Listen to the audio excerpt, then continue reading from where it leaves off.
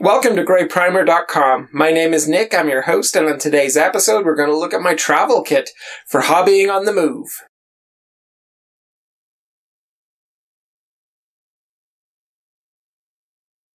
So just to clarify, that's not actually hobbying while moving, because I guess there'd be a market for that. A hobby while on a train or on a bus or passenger, definitely a passenger, not a driver, in a car. There's probably scope, but that's not what this is about. This is about the problem of having all of this paint and more paint and spray paint and paintbrushes and hobby tools and the miniatures into something that you can actually carry around with you without, sort of needing a trolley. Because there's a problem in this hobby with being addicted to gathering stuff. I say problem in the loosest possible sense. I get a lot of enjoyment out of sort of shopping for paints and brushes and clippers and, lighting systems and, magnifiers. There's no shame in it. There's procrastination in it. If you think that the essence of the hobby is to get miniatures and build them and then paint them, there's definitely a procrastination sort of phase here in the hobby where you're doing everything but those things. You're doing everything but building and painting. So for me, perhaps that was the first sort of 6 to 12 months of the hobby. And I tended to get distracted very easily. I'd go watch a YouTube video about the best brushes or the best clippers, and then I kind of got to a point in the hobby where I'd found the best clippers for me, the brush that worked best for me, the glue that I liked the most. And then when I started to think about going to like a gaming convention or over to a friend's house, or even if I was on a work thing, and I wanted maybe to do a bit of hobbying in the evening in the hotel room, I needed to sort of get some kind of a box to put that stuff in, to carry those essentials. And really that's what we're going to look at today. How I managed to pare all of this down into just the very basics that I need without sacrificing the core components of what I love to use when I hobby, what I love to use when I paint. And also to make it so that the miniatures I bring with me are transported safely.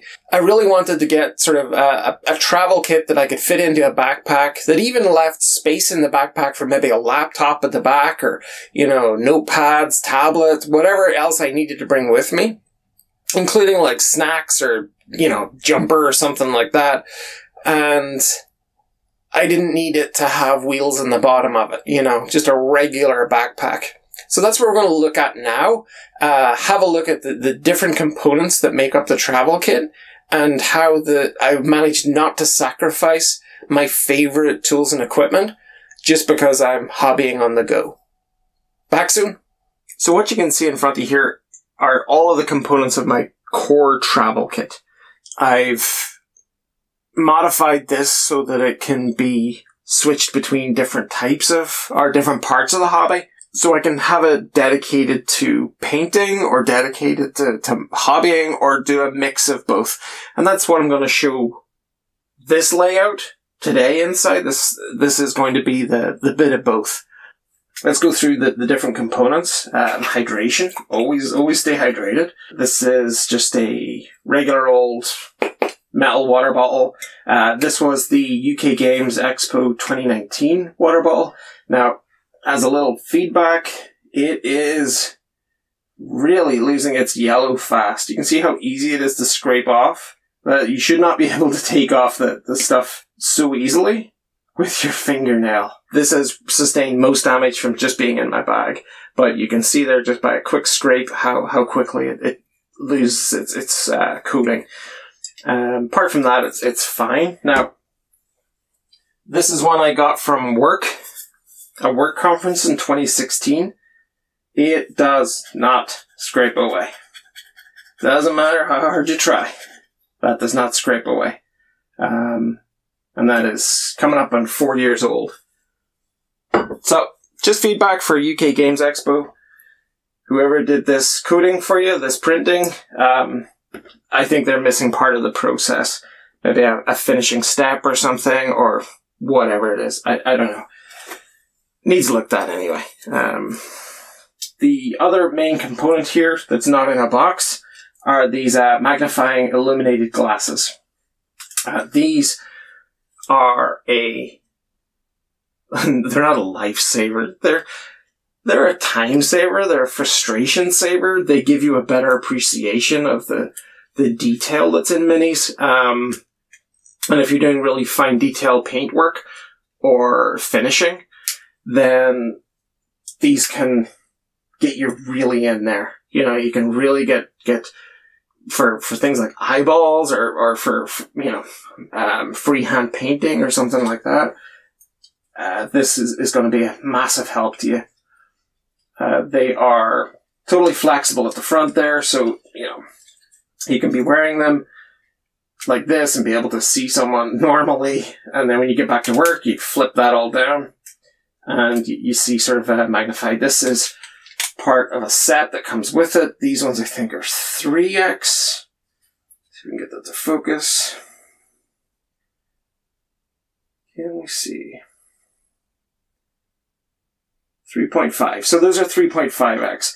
And they come in a little box with a whole bunch of different magnifications, different strengths. This is the strongest, so it's the one. I think it's the one that's been on it the entire time. I don't think the others have ever come out of their box. And you have this flexible light up here, which gives a bluish LED. I think there's 2 bulbs there. Yeah, 2 little bulbs. You can see it switched off. So quite a bluish LED. You wouldn't want to be using that to judge the trueness of color in your painting, because it is going to have a blue hue to it. Torch is powered by, I think, 3 batteries. Let me just check. Yeah, 3 AAA batteries on the inside there, which add a significant amount of weight to the front of the headset. So if you are putting these on without the batteries, then pop 3 batteries in, it feels like somebody's just sort of leaning on your head. They are that heavy. I always use it with the batteries, so I don't know any different. But yeah, you can definitely feel it, especially on the bridge of your nose here, with these sort of flexible, rubberized metal sort of nose guards, whatever they're called. They're not the most comfortable thing in the world, especially when this is heavy with the batteries. But still, it's worth the pain. The pain that I really get from this that's not worth it is the pinch I get at the side of my head here with these supports. This really causes me pain. And it actually dents my head. You know, I can sort of feel at the sides of my head after a little while wearing these. The indentations that they cause. They are just too snug for me. And if there's a version of these that has a slightly wider arm like that or something, I'd probably buy 3 of them. So, let's get into the core. Let's move the Bento Box out of the way slightly and have a look at the big fella here. This is from not Tabletop Minions, that's going to be in my head now the whole time. Tabletop Tyrant make these. Whole bunch of different sizes, layouts, variants, and well worth checking out. When it first arrived, I was like, oh god, it's a cardboard box. I've just spent, whatever it was, plus shipping, on a cardboard box. This is just so silly. But it's not. It's really solidly made, double layer cardboard throughout, really good quality sectioned off foam inside. They do all different sort of sizes for different types of minis. I think they do pick and pluck as well, so you can design it whatever way you want. The combination of the quality cardboard, the amazing little carrying handle here, which is a brilliant addition, the high quality foam inside. I've never lost anything using this. I've never had a mini damaged even. It just seems to work. So, as you can see, I have made this my depository for the many stickers that get passed to me or that I accumulate. And I love, I love that when this is sitting on the desk in front of me at a convention or something, or in a game store, there's sort of, the person will engage you first and foremost and sort of say, listen, hey, hi, who are you? What are you working on? And you'd be like, oh, I'm Nick, I'm working on this and this. And then you realize you've lost their attention within seconds because they're looking at the stickers. And that's that. There's no point in you talking anymore. You might as well just go through the stickers with them because that's what they're looking at. So I'm going to go through the stickers with you really quickly. Farvasakar is a great game shop in Copenhagen. 2 stories. What was on the ground floor, I think, was board games, and expansions and things like that. Maybe card games as well, some dice. I say some dice, but there were thousands of dice. And then upstairs were minis, basing materials, hobby materials, stuff like that. Great shop, actually. Well worth a visit. We've got Spiky Bits, little sticker there. Raphael, my favorite brushes in the world. Tabletop Minions. And a few various things. My local game store in Dublin, Gamers World. Well worth the trip in if you're in Dublin. Goblin Gaming, just slightly hidden by my own branding there. Weird Games. Game 4, great app. If you are traveling to a city that you haven't been to before, or if you're trying to explore maybe the territory you're currently in, looking for gaming groups, looking for conventions that are on, I always use it for finding out what game shops exist in cities I've never been to before. So I was able, like for Copenhagen, for example, and I was able just to pop Copenhagen into it. I gave it like a 50-kilometer radius. Told me all the game stores that were there. As the app grows, as Game 4 grows, it'll have more of these sort of, what's the term they use? Verified? Yeah, so I think a gaming shop needs to be verified, and it gets a different tag, or it gets clickable links, or I'm not sure. Go on to Game 4, check it out yourself. It'll be in your app store. But yeah, when I've traveled to cities like Amsterdam or Copenhagen or Malmo or Ottawa, Montreal, different places like that where you're just like, I have no idea what exists here. Game 4 has the list of all the shops. Absolutely brilliant. Lifesaver. It's not a lifesaver. Then we've got other things. This is, speaking of local game shops, this is over in Galway. Dungeons and Donuts. They just recently moved into new premises, so I wish them all the very best. Great store. Nice bunch of people there as well. Fandom, I think, is in Ottawa. A great little Irish punk band there. The Loft is in Ottawa. It's one of these cool board game cafes. A little shout out to the Belfast Giants ice hockey team. Near to my hometown.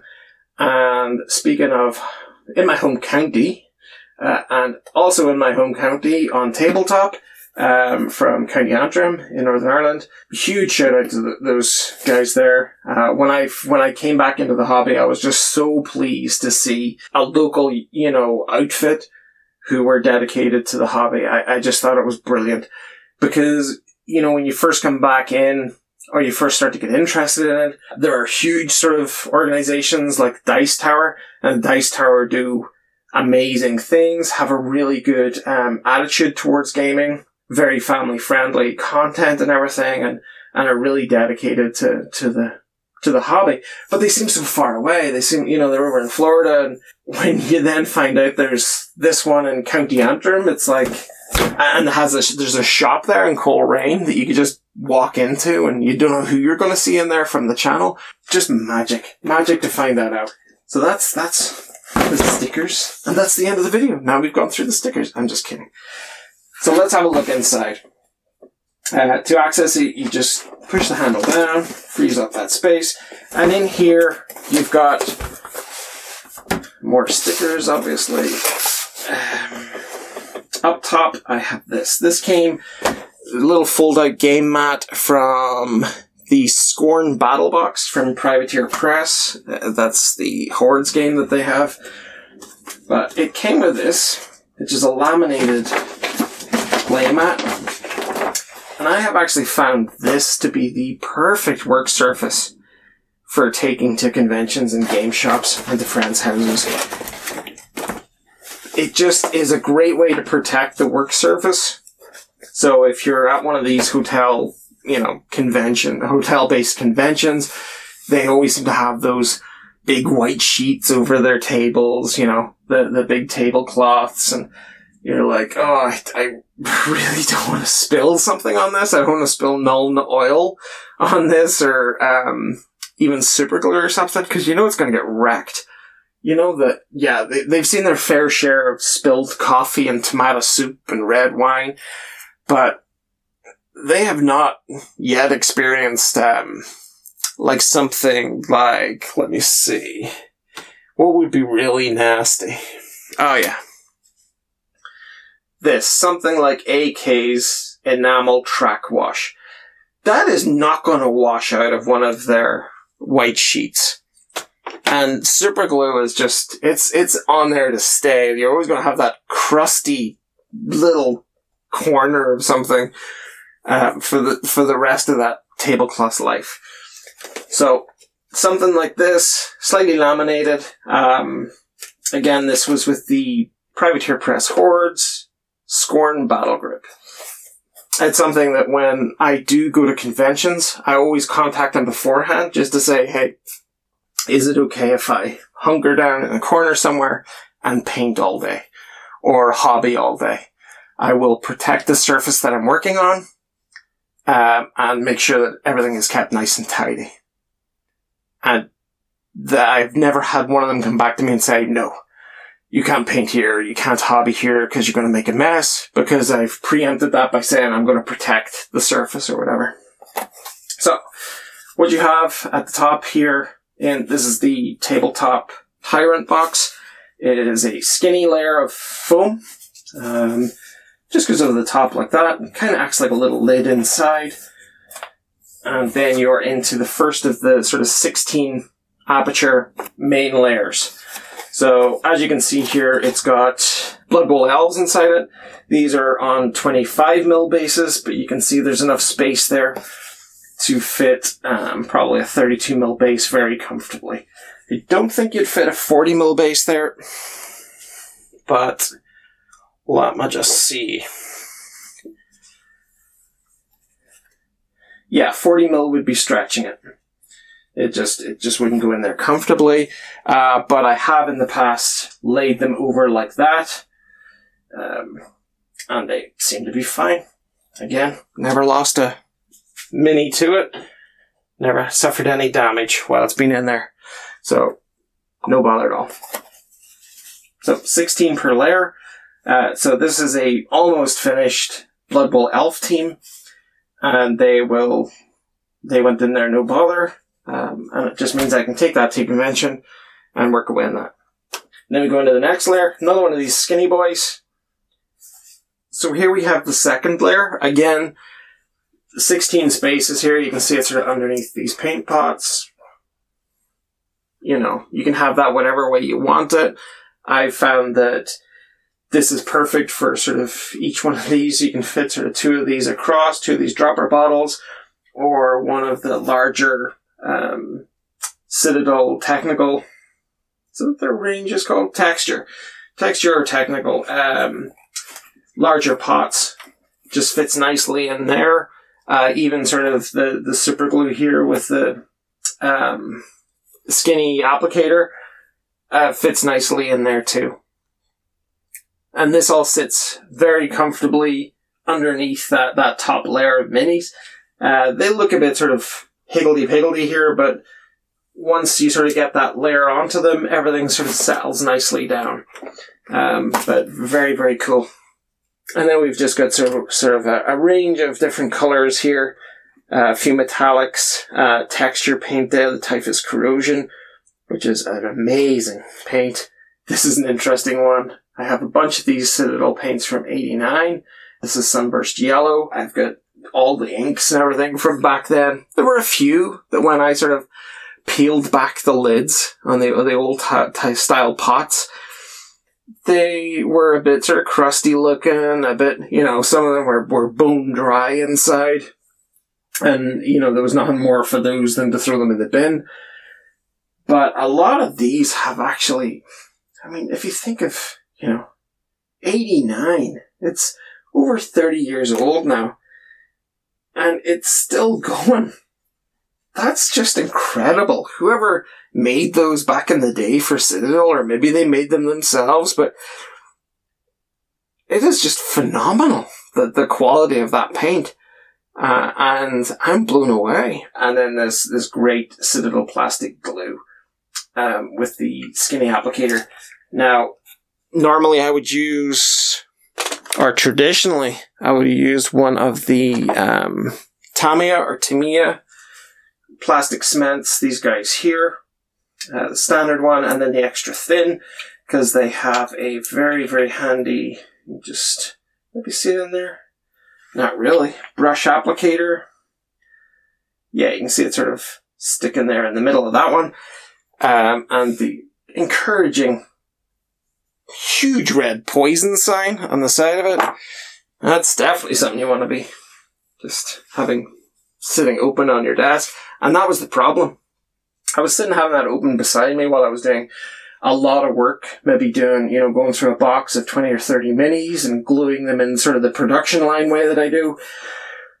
I was getting monumental headaches and dizziness, because that is not good for you, having that in your system. Something that's marked in red as poison. Yeah, probably not great to have that right beside your face without some kind of ventilation or a protection mask or something.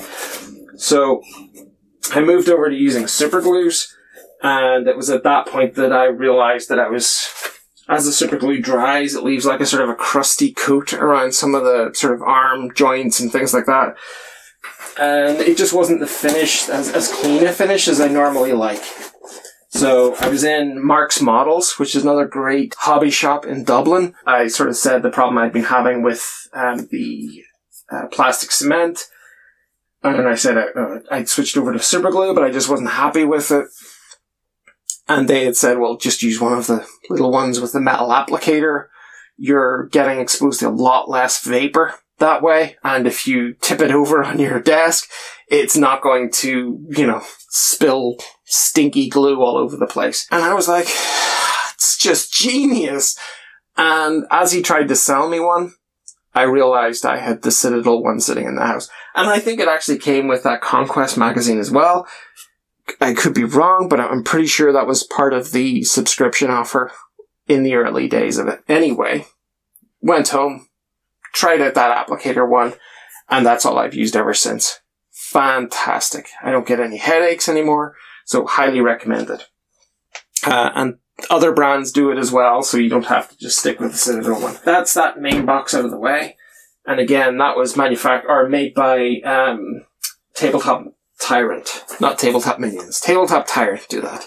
So let's get into the Bento Box here now. This is a Japanese style of lunchbox. Really cool. Come in all different sort of shapes and sizes and different materials. While this is a bamboo effect top on it, it's all plastic. This is a two main compartment bento box with an actual hidden third compartment up here, which is much shallower. Each of those main compartments is waterproofed, sealed with a silicone ring. And that was what brought me to this, because I'd been heading off to a convention, I think it was in 2018. I had wanted to bring my wet palette with me, which is normally fine, but on this particular occasion, I think it was something like a snack bar was sitting on top of the wet palette in my bag, or it had slipped in front of it. And the pressure of the bag had pushed the snack bar into the lid, and it created a very small buckle at the bottom of the lid. And it was just enough space for all of the water in the wet palette, which had been fairly stable within its sponge. It decided, no, I'll just go out the bottom here and have an explore around this person's bag. So I arrived at the convention. The base of my backpack was dripping wet, and it was just a huge mess. And I swore at that point I'd come up with a much better solution. So this bento box does not buckle. It's really solid. These two main layers have the silicone seals in them. They have a little pressure valve on them as well, which I'll show you when we open it up. And has been perfect. Ever since I started using it, it's been perfect. These boxes are available at all sorts of homeware places, or Amazon, or, wherever else you would shop. For lunch boxes, you're going to find a version of this somewhere. I like the elastic band, keeps everything in place. And as you can see from it, it's solidly built. There's no flexing or anything. Looks like a hobby knife. Had a go at getting in here. That's quite a deep groove on it. Let's take off this elastic band. And this came with it, just like a stretchy band. It's great. And then we have our two main sections. And this one here, so here you can see sort of the little plug. And you pop that out to release the pressure inside. And then you can relatively easily get the lid off. Because of the silicone ring, it can offer a little bit of resistance. But as you can see in there, I have a wet palette. And you can just about see some moisture drops on the top there. But that is just actually a cleaning cloth, like a cleaning sponge for cleaning around your home. Cut to fit. And then on top of that, you would put a piece of parchment paper. And that's it. Super easy wet palette. Well, I've learned over time to not travel with paint on the actual paper, because it'll just end up as a streaky, smeary mess. When I'm heading off to the con in the morning, I get it to where I want it to be, with the level of water in the sponge. I get my parchment paper down and smooth, because they have a tendency to wrinkle and bubble. So that sometimes needs you to sort of settle it down. And then you'll see it start to curl at the edges. And at that point, just flip it over to the other side and then smooth it down again. It'll take a little while just to get it just right. But once it's in there, it's ready for the day. And then before I leave the con, I will sort of roll up that piece of paper with all the little blobs of paint on it and just throw it into the bin. Then we have our top compartment here. And then this lid just comes off. And we can see inside are the main tools. It's actually incredibly useful having this layer here, because you can just fit so much stuff into it. And it's amazing what will actually go into this. You can fit all this stuff. So I've got in here, got my main hobby knife. We've got a drill bit. My little modeling tool for when I'm filling in gaps in molds. That really sort of helps me push in the modeling putty and stuff, or green stuff, or whatever I'm using. My main paintbrushes, which are currently, I think, 2 sizes of Raphael 8404s. You can tell those by the sort of orange backs on them. That's a 0 and a 2-0. Get an idea of sort of their size there. The 0 is quite a big one, and that would be one of my main brushes. And then the 2-0 is very handy for details. What else have we got here? A Vallejo dry brush, I think. With a really tight lid on it. Yeah, there's the Vallejo dry brush. I'm not sure what that's made of. It says Torre or something on the side. I think that came free with something. I think I bought a bunch of game color in one of those big multi-boxes. I think there's like 150 paints or something in it. And you got some brushes free with it. That was one of them. But it's handy as a dry brush. And then the last one is sort of a big, much bigger bristled brush with a huge sort of paint reserve on it there. And this would be a number 2 from Winsor. And that gives you an idea of the 3 main brush sizes I will bring with me. There you go. So the number 2 from Winsor Newton, and then the 0 from Raphael, and the 2-0 there. And that pretty much covers everything that I need with the dry brush. Also in here we have a little flat emery board, flat file. One of the metal, sort of, this is in a triangular shape, just about see it there. These come in kits with many different shapes and sizes, but I find that the triangular one to be the most useful. And then we have some of these sort of micro cotton buds. These are from Tamiya, I think. And then a mold line scraper from Citadel. This is another thing that came in that Conquest subscription deal. I think you got it at the end of your first month or your second month or something. You got one of these. The ones you would buy retail would have a handle as well, but I find this to be completely useful on its own. And the other thing there that I really love is this. This is my standard hobby knife from Stanley. Little, just pulls out like this, the blade, locks nicely into place, and you can hear it is locked firmly in there. It's not going anywhere. To release that, you need to pull out this little plastic stopper at the back, which is got quite a strong spring on it, so it's not something you would do accidentally too often. Pull that out, flip it around, and it's back in place. To replace the blade, you just unscrew here, and it just easily sort of clicks into place there. But very good, and I found this to be much easier to use, much easier to handle, with really fine detail than the larger sort of Stanley knives or X-Acto knives. I just find this to be really great. But this is from Stanley, and very, very cool. A tip I've actually discovered, or I can share with you, is that when I'm actually holding a mini here, and I'm maybe shaving parts off of it, I found that occasionally my knife ends up sort of settling into the pad of my thumb here. So it just settles in just as I'm shaving the mini, and I've discovered that this actually leaves tiny abrasions across the thumb.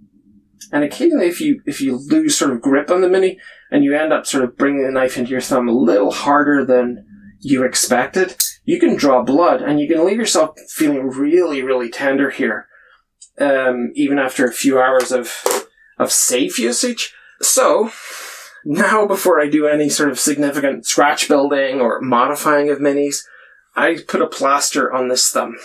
That is what I do. I put a big old Band-Aid right around here. Other brands of plaster are available, and it protects my thumb, and it gives me a surface that I can use the knife against that's not going to damage me. There you go. Pro tip.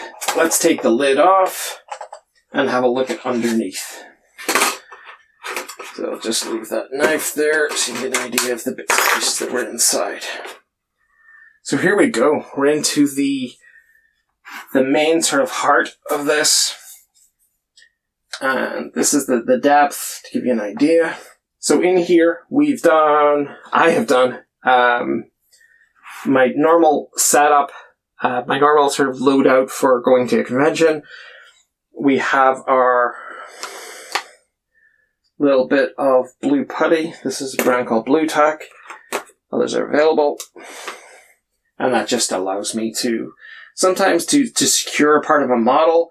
Sometimes, like if I'm having trouble with sort of a pewter miniature, a little tiny piece of this into the joint can secure it enough to allow the super glue to set properly. But also for different things. It's really handy stuff. In this little tub is some brush cleaner. This is the regular, sorry for reaching across, the Masters brush cleaner and preservative. One of the go-to brands for almost every painter I know. You know the stuff. I just scooped a bunch of it and put it in here. I found this is really great for making sure that I'm finishing off my day, cleaning my brushes, and doing right by them. Also in here, I think I got this in a Christmas cracker a few years ago. It's a little stand for a mobile phone. You can set that down in front of you, or a tablet. Let's see if I can find my phone. And you can just pop your phone on there. Oops, let's move that back a little.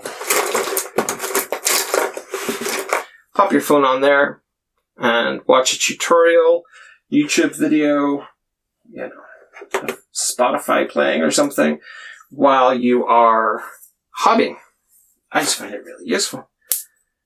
There you go. Also in this, we've got Vallejo's plastic putty, great for filling in gaps. Gorilla Glue. So this is their brush and nozzle super glue. As you can see, or as I showed you before in the other box, is the normal plastic cement. But if there's something, say, if I'm working with metal or resin, or if I need to attach to an MDF base or something, this super glue is fantastic. I also have in the box here this amazing super glue remover. Highly recommended, especially if you have a little accent or something with the super glue. Great for getting rid of those excess bits. And great for unsticking your fingers. Yeah, it happens. What else have we got in here? We have a customized Citadel grip for gripping onto your minis. You know the type. This is pre-customization and post-customization. Now, the problem I had was when it's like this, it is just too wide for the Bento box. It just wouldn't close. So I dremeled off a section of it to allow it to fit. Because with these, you can unscrew the top. And I was able to have it fit in the Bento box like this. Enough space. And still enough grip. The only downside was that by trimming off so much of it, I lost a lot of its weight. And it made it a little bit sort of unbalanced. So I glued in some coins and some ball bearings inside of it there. And it gives it that stability that I needed. So that's great. And then we have a set of tweezers there. My Xuron Micro-Shear clippers. Simply the best clippers I've ever used. These are just glorious. They're expensive compared to sort of standard sort of hobby clippers you would get. But they have a beautiful flat edge to them. They really retain their sharpness as well. And they do a really nice thing that when you clip sprues, sorry for the focus there. So when you actually clip sprues with these, the pieces don't fly off around the room, usually. Xuron have the ability of, there we go, so Micro-Shear. They're designed to sort of retain the clipped pieces. I don't know how they do that, but it is brilliant in use. And it stops you sort of chasing pieces of plastic around your living room or whatever. Some silica gel in there just to keep it nice and dry. And then a little paint pot. So this was I think originally this was for icing cakes. Yeah, that's what it was. So I'm just peeling off the tape off camera here. So this was for icing cakes. And it had like a nozzle on the top. And you would fill it full of icing. And then you would squeeze it and the icing would come out through the nozzle. But I thought it would be brilliant as just a little water pot. So it folds down really tight like this, and then you just run that tape around it to seal it or to keep it nice and shallow. Untape it, fold it out like this, pop water in there, and it's brilliant as a little portable water pot that you are very unlikely to drink out of accidentally. And to give it some stability, I glued a coin onto the bottom of it there. It just means it's a bit more stable when it's on the table. Stable on the table. That's it. You have a full breakdown now of my normal travel kit. Everything I could possibly need for modeling, for modifying miniatures, for clipping stuff off sprues, for painting. You've even got a bunch of minis in there.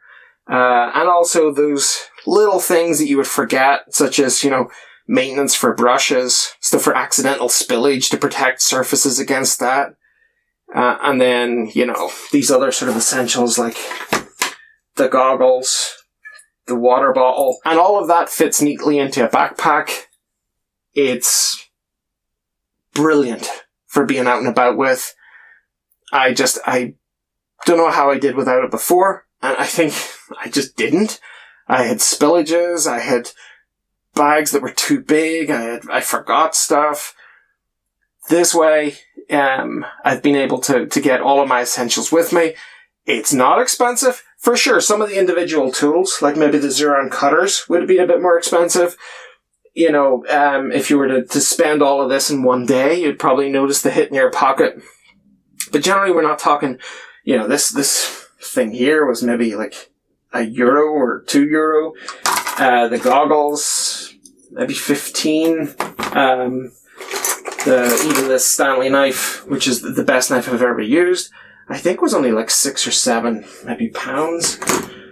And even when you get into brushes like these, my favorite brushes in the world, which are the Raphaels, the 8404 series, these are like €6 or something, and they last for yonks. These two in particular have been my go-to for well over a year, and look just like they did when I first bought them.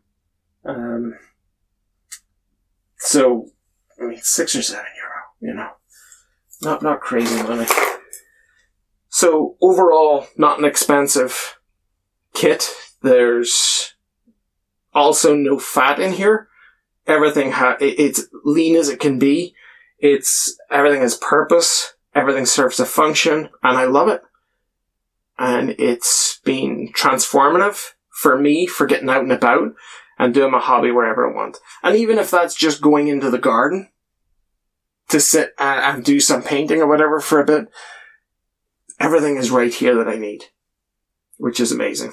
But that's it. That is the rundown. Well, thank you so much for going on this journey through my travel kit. I really hope that it inspired you to do something similar, to free you up a little bit, or to compress the kit that you take with you when you go out and about. And if there is anything here where you're thinking, oh, I have a much better version of that, please let me know in the comments. You know, if it's a particular tool, or maybe it's something I'm forgetting that would make my life easier, by all means add it into the comments as well. Because I love seeing the comments there. I love having that conversation, both here and in Facebook, also in Instagram as well. And please like and subscribe and click the bell there as well. That's pretty much it for now. All of the links to all of the things are down below. If you have any questions about any of these tools, where I got them, or anything like that at all, pop it into those comments too. Next week on GrayPrimer, we are going to be unboxing the monumental Northern Alliance Army box from Mantic for the Kings of War range. That is a huge set, and I can't wait to sort of share that with you. Talk to you soon. Bye-bye.